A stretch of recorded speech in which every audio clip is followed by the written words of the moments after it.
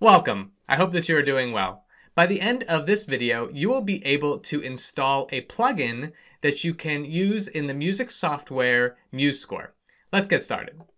So, when you are using MuseScore, there may be times that you would like to add functionality to the software. And some of these plugins that you can install will make things easier for you as you are using the software. So in order to install a plugin, the first thing you'll want to do is you'll want to go to musescore.org. And then once you're there, you can go to download and then plugins. And I will put a link to this page in the description below. So you are now at the page where you can download the plugin that you would like. And again, when you're here, you can see they have different categories of plugins that will add to the functions that you can use in MuseScore. And then they also have this API compatibility, and that's just asking you what version of MuseScore you're using. If you're using the newest version, 3.6, that was just released in January, then you want to have that with the 3.x. So here we go. We can look. I'm going to find a plugin that we can install together. The one that I thought would be good to show is a Trumpet fingering plugin. So basically, when you click on the plugin name, it will take you to a page where you can see what the plugin does. And you can see this one writes the fingering positions for a B-flat trumpet under each note and the name of the note. And so this will save you time if you want to, maybe if you've got a beginning trumpet player that needs to have the fingerings for every note. So you can see we've got the download buttons here. And again, so for MuseScore version 3 and up, I will click this button. And now it's going to download. And it's going to download as a zip file. So once it's done downloading, you'll want to show in the folder that you downloaded it. And so this went to my downloads folder. And again, it's a zip file. So the next thing I need to do is I need to unzip that or extract it. So I'm going to right click and then I'm going to say extract all. And it's going to ask me where I would like to put the extracted files. I'm going to keep it in the same one. And so now it has this open to the extracted files. And if I go back to downloads, you can see there's the file folder. So I can click on that and then click again. And now you can see it's got this QML file. And basically that's the file you're going to want to put into your MuseScore so that it works. So you want to open up another file folder.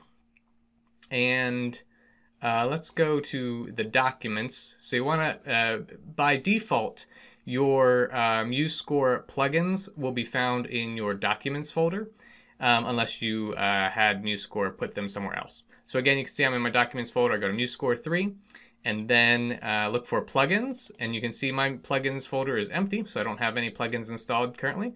So basically what you want to do is you want to take the QML file that you downloaded and extracted and then drag that into the MuseScore plugins folder.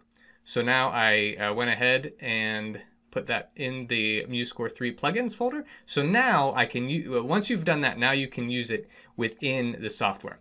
So I've got MuseScore open here. And so in order to use the plugin that I just downloaded, I'm going to go to plugins and then plugin manager.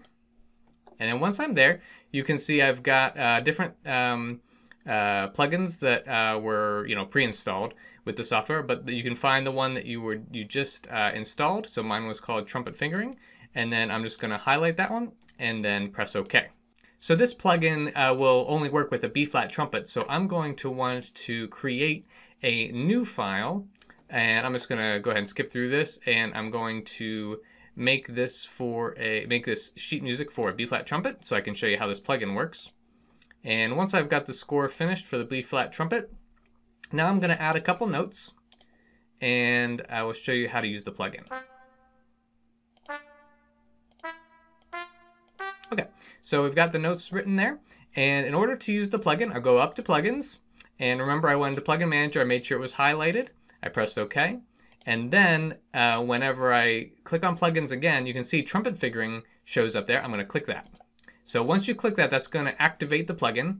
And now you can see it added the fingerings. Now this looks a little funny because my spacing's a little off. So I'm going to go to breaks and spacers and just make that a little wider. So now you can see it added the fingering. So for a D on a B flat trumpet, the fingering is 1 and 3, E is 1 and 2, and so forth. So it added the note name and the fingering to the notes for the B flat trumpet. So you can see how powerful plugins can be for the music that you're creating in MuseScore. For instance, this one plugin, it works with the trumpet. And again, if you go back to the website that we were looking at before, that showed all the plugins, you can see they have quite a few of plugins available. And again, these are developed by people who use MuseScore and maybe find something that is not included in the software. And since this is an open source software, they create the plugins and then they upload them here to MuseScore's website so that you and I can use them in the music we're creating. You now know how to install a plugin for the music that you're creating in MuseScore 3.